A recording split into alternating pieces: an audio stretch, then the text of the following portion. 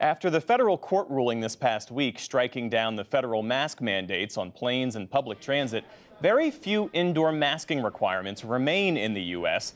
That's as public health experts brace for the next COVID surge and as parents of kids under 5 anxiously await an approved vaccine for them.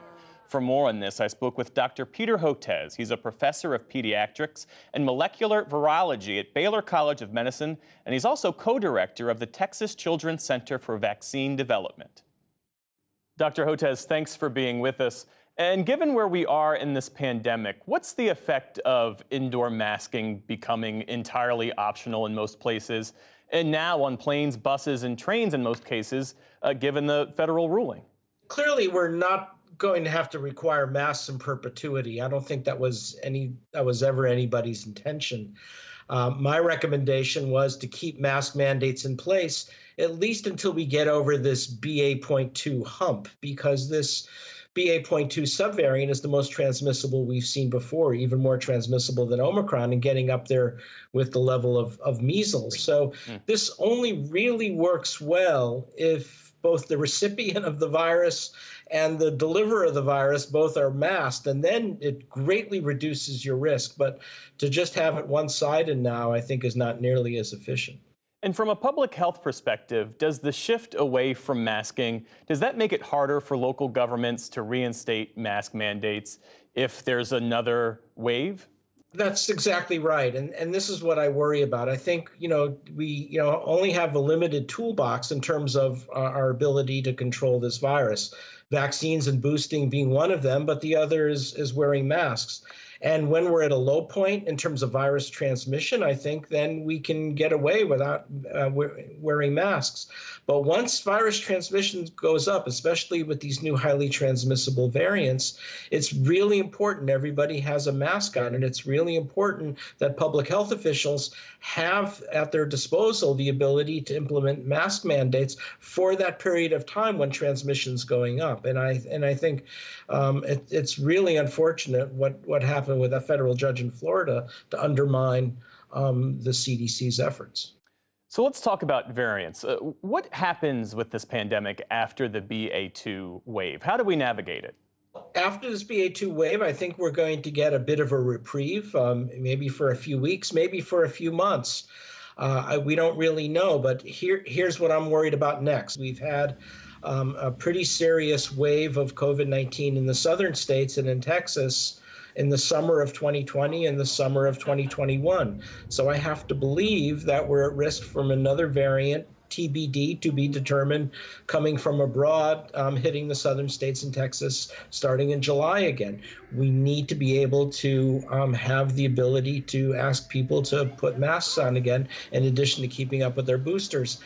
And then after that, there are models out there that suggest we could be in for regular winter waves in January, February of COVID-19, just as we've been experiencing for years with the upper respiratory coronaviruses, even pre-pandemic. So the point is, this pandemic could last for a few years. Being able to adjust our requirements to manage it during these periods when transmission's going up is going to be the key to saving lives.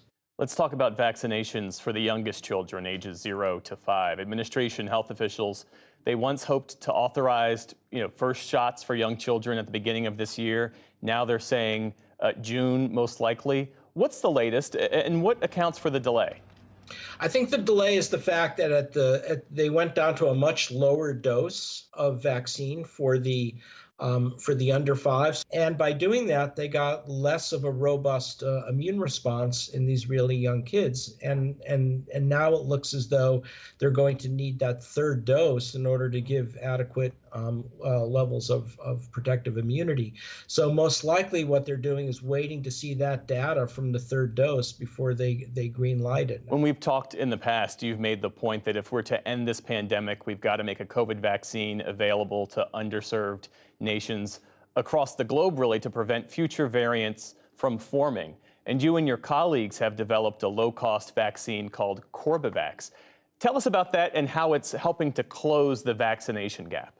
Well, you're absolutely right. I mean, remember, Delta arose out of an unvaccinated population in India last year, and Omicron and BA2 arose out of an unvaccinated population out of Southern Africa last year. So until we vaccinate the world's low and middle income countries, Mother Nature is going to continue to hurl significant variants of concern at us. And so with that in mind, we developed a vaccine that uses an older technology, recombinant protein fermentation and yeast, that's already in place in many low and middle income countries. We use that same approach for a COVID-19 vaccine that looks really promising in terms of levels of protective antibody and T-cell responses.